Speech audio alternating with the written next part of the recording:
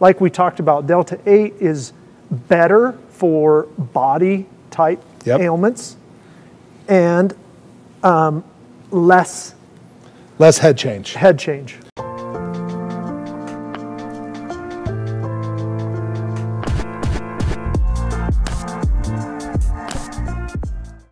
Okay, so let's go back to this dosing thing, because this is a good time to talk about this. So when I talk about dosing to patients, we start out with 1/4 of a dropper, about 1/4 of a dropper.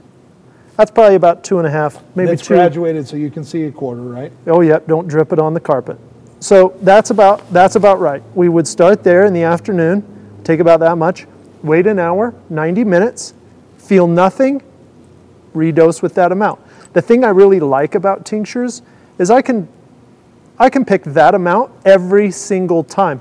I don't have to bite off half of a gummy and like choose, oh, I need 3/4 of this gummy, but I don't know whether I got 3/4 for an hour, because maybe an hour later I got too much of the gummy. And that's assuming that the gummy has all of its medicine equally distributed throughout the whole gummy. Right. Which is the notorious problem with edibles, where you eat half the bar, you don't feel anything even an hour and a half later, so you eat the other half, and then you're on the floor for 2 days. Yeah. And who hasn't been there, right? These are nice. I really like tinctures, but they tend to be a little, this one's not. This one's it's got a peppermint. It's got a little peppermint oil in it. Yep. So patients can take the exact amount they need. They can redose the exact amount they need. Do you think that, are these products better than is the material we put in these products better than the material we put in the gelatinous cubes in general? Are you putting lower quality products in those? That's a great question. So here's what I'll say to that. You're putting the good stuff in here? Here's what I would say. People should all be using good stuff for everything. It's medicine. Look, I know a lot of companies, both on the CBD side and on the THC side, that use a lot of like crude oil to make products. And the justification for the use of crude oil would be something along the lines of, you want all the natural bits of the plant in there. And so a full crude is better for you than, there's a whole marketing campaign for CBD, for the crude CBD. Yeah. Take 3 drops. And what I'll call that is, a lot of times it's green goo. Look, there are some things you want to remove from the plants themselves if you're going to process. There are some terpenes that aren't marketed on your super sour diesel. And the reason why they're not marketed on there is because you've either bred the plant not to produce them, or the natural terpenes that come from the plant don't include certain terpenes that, when mixed with water, make acid, essentially, sulfuric acid. I've seen this before, where you'll extract massive amounts of terpenes, and if you're getting some of the ones that aren't nice, right, from cheap hemp or whatever it is, you'll melt your gaskets. You'll start doing, you'll destroy your rough pump. Okay. Right? Use good products. So use good stuff. There are plenty of people who use crudes to make gummies, because in edibles you're mixing it with sugars and other things so you don't taste it. Crude sort of tastes like terrible. I was going to use other words, but there may be, there wouldn't be kids. This is above 21. But got it. But you hear what. Okay, so this is a good question. We're talking about products. Yeah. So we have 2 vape cartridges here. One from Helu. Is that how you pronounce it? Yeah, I think so. Helu, and maybe not. I have no idea. And we have one from Zion. It's a Lemon Dream vape cartridge. Yeah. Comes in a little box like this, and this vape cartridge comes in a deal like this. Look, I think nobody's doing this, right? So we're going to be the people who are willing to put this out there. Sure. That we've got these products right here. So they look a little different. Yep. This is the Helu cartridge. These both just screw on to a battery. Yep. And when you inhale, it atomizes. It heats this up and atomizes this, and delivers the product right to the lungs. The nice thing from a dosing perspective about these, there's a couple of really great things about these. They are almost instantaneous as far as the onset of action. Within a couple of minutes, you're going to feel almost maximum effect within about 5 minutes, 5 to 10 minutes. they don't last a long time. So the duration is going to be 1 to 2 hours with a product like this. That's good because you can dose. If you get a little too much, it doesn't last too long. The other nice thing about these is they don't smell. There's almost no smell when it comes to like the inhalation, and you're just exhaling vapor. So they're very inconspicuous. Yeah, I guess. And that happens because when you're inhaling in the lungs, you're taking the cannabinoid content and the terpenes with it. So it should have flavor. It should taste like something. You should have an experience with it. But when you exhale, you've absorbed all of that already. So what you're exhaling is mostly, you know, water vapor from your lungs. You're not exhaling tons of the other material, the terpene material. Got it. The other, you know, and I recommend most everybody start with something like this because, especially in Utah, there's a lot of people who don't want to inhale anything. And that's okay. I mean, our culture is, Sure. We're religious, don't want to smoke, don't want to look like you're smoking. Even that concept is really, it puts people off.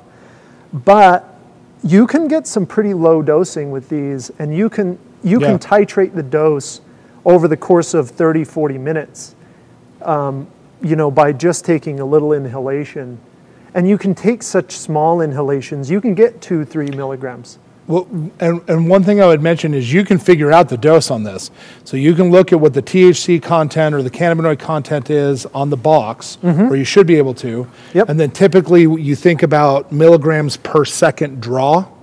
Okay. Now there's a little bit of a difference between volume and so forth, but the equation is basically this idea.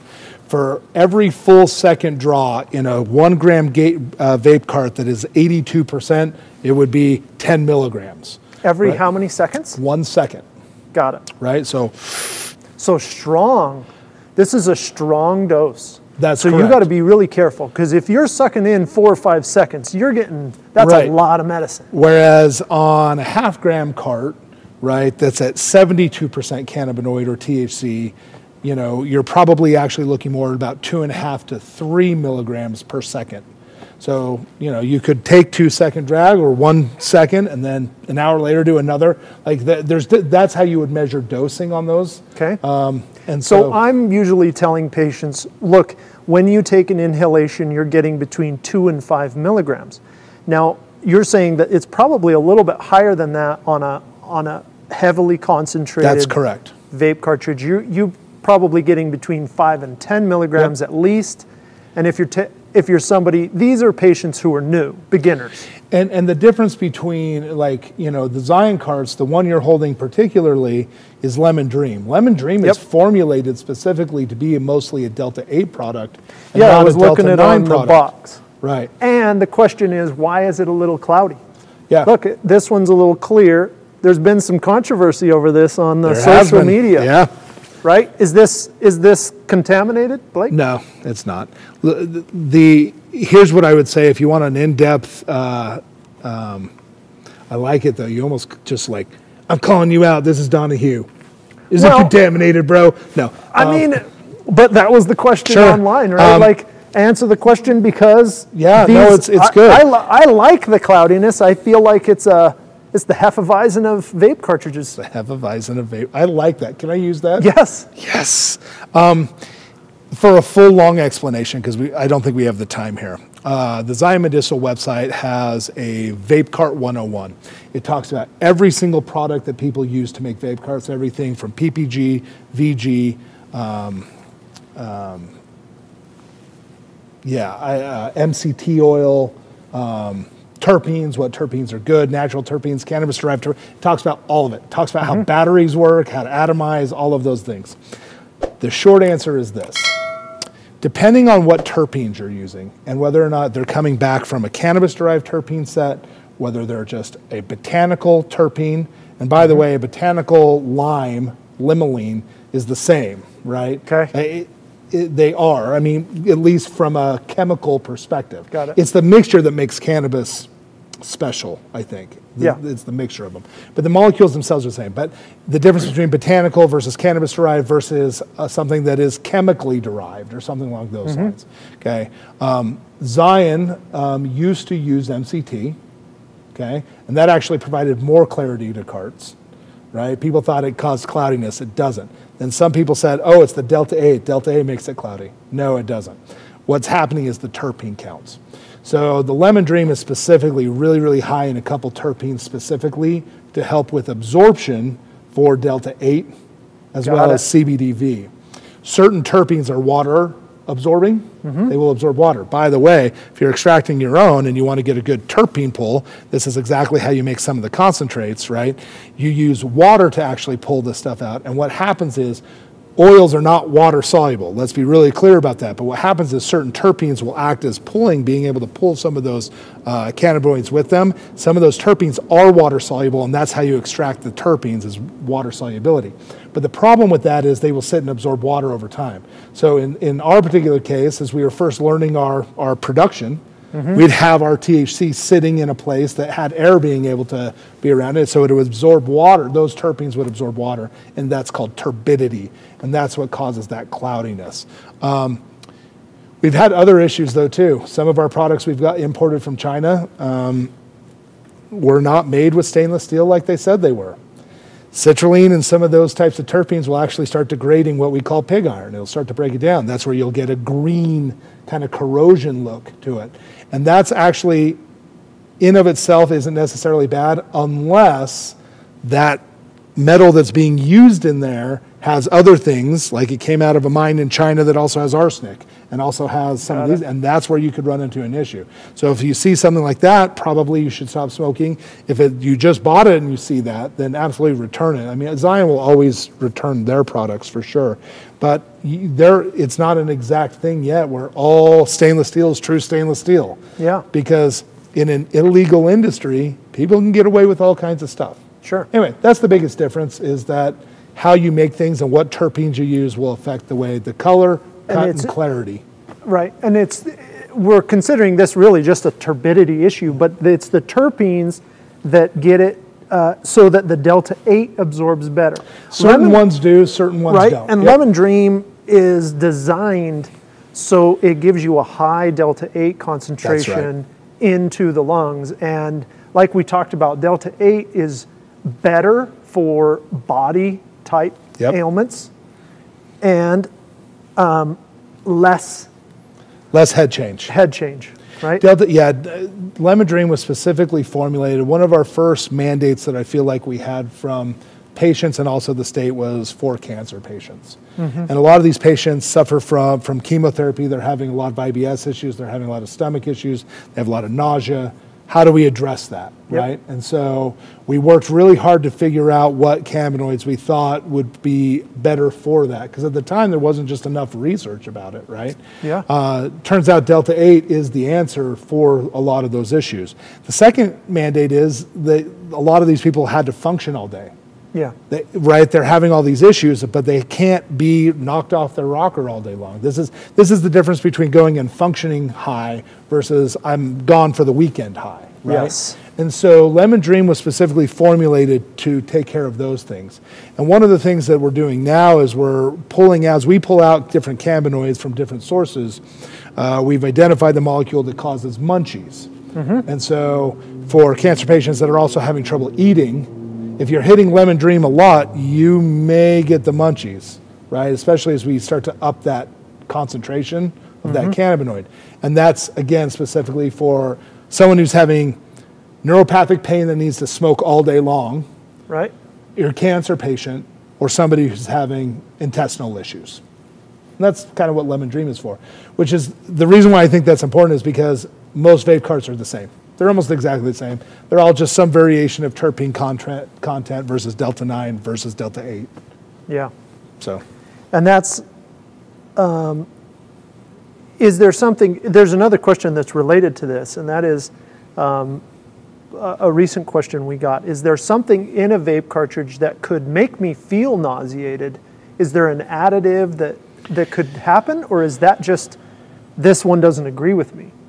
So the thing about, one of the beautiful things about cannabis, and one of the things that is also odd about it, is that everyone who is going for recreational cannabis has been cultivating lines of cannabis to have certain profiles.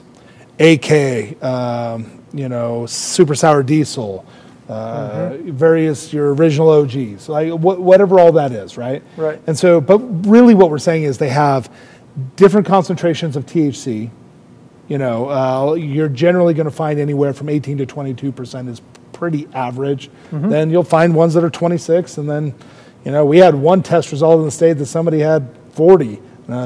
If that's real, then high five whoever got all that. Right.